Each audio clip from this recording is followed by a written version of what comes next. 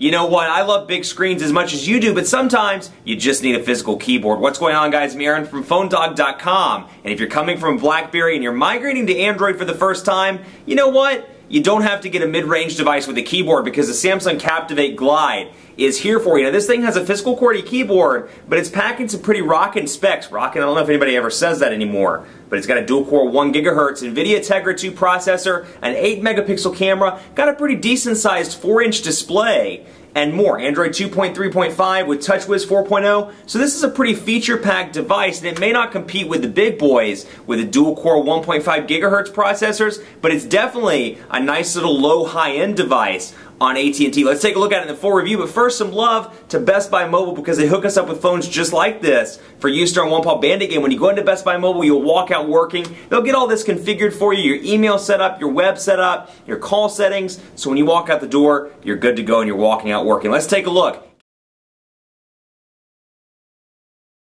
Coming into part 2 of this video, you know, this is something I don't think many people cover in their review videos, and I always like to touch base on this a little bit. Take a look at the phone application because, you know, from Android device to Android device, depending on which skin is on the phone, whether it's Sense 3.5 or TouchWiz 4 or LG's custom user interface or heck, stock Android, the changes are pretty immense depending on which platform you're coming from. So you can see the phone application here, and you get 4 tabs up here, actually 5. You get logs, contacts, favorites, and groups. Logs would obviously be where my missed and received calls are. Contacts are here as well, and you can see my phone dog Aaron test contact, for example. So we're into the contacts here, and within these, you can see, and no, that's not my real number, that's a demo phone number, just in case you were curious, but that is my real picture.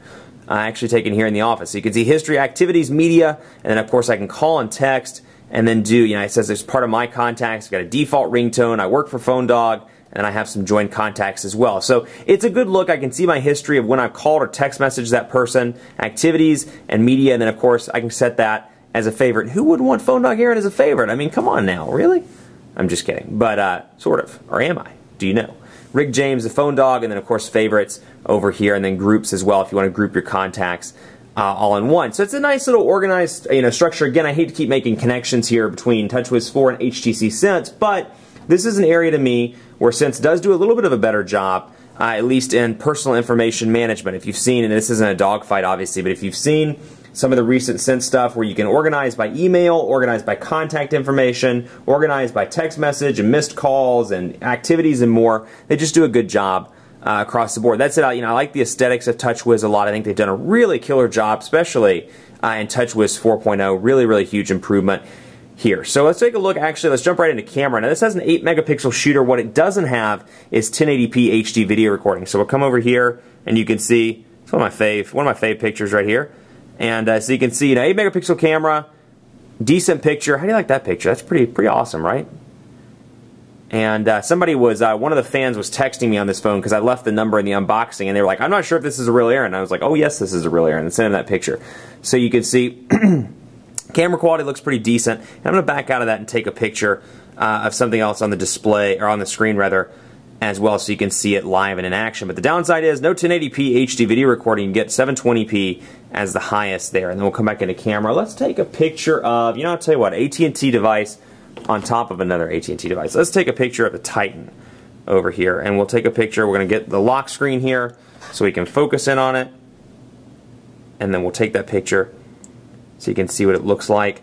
And we'll come back out here. So, you know, again, you're not going to win any awards, but it's a pretty decent 8-megapixel shooter. You can see pretty easy to read the text there. It looks good. The Super AMOLED display does a really decent job, and you can see all the text pretty easily. Colors look good. So again, it's not the best one on the market, but for a casual point and shoot, this is going to be a pretty decent device. It does a good job, although I wish that there were a physical camera button over there. So obviously unofficial testing. Take a look at it in store. Maybe email some pictures to yourself if camera quality is of a big concern to you, but it's performed pretty well for me. Now my favorite quadrant standard, and you know, of course this is never indicative of day-to-day performance. You know, the Galaxy Nexus is pulling scores of like 1700 right now, but it performs it's one of the best performing Android devices I've ever worked with. So don't take it with a grain of salt, but still it's kind of cool to say, well, my quadrant standard score is higher than your quadrant standard score if you're a nerd like I am. So we'll run this right now, and I'll tell you a little bit about call quality. I've been really impressed with this device.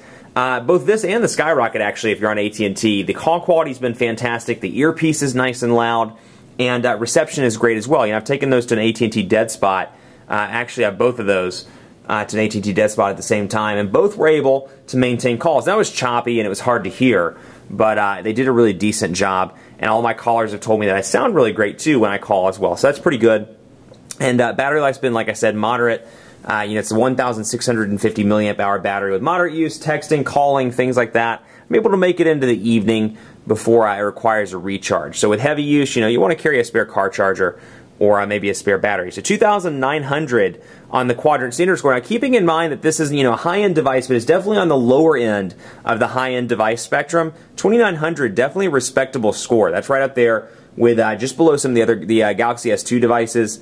That's pretty impressive by any stretch of the imagination. Let's take a look at speed test as well. Again, HSPA Plus device that supports speeds up to 21 megabits per second. You're never going to see that. But let's get this to a server that's a little closer too. Let's see what we can find here. Those are quite a distance. I'd like to find there are a bunch of servers that are local. Let's see if we can get one to pop up. If not, we'll just use that one. Or actually, we'll use Atlanta. That works.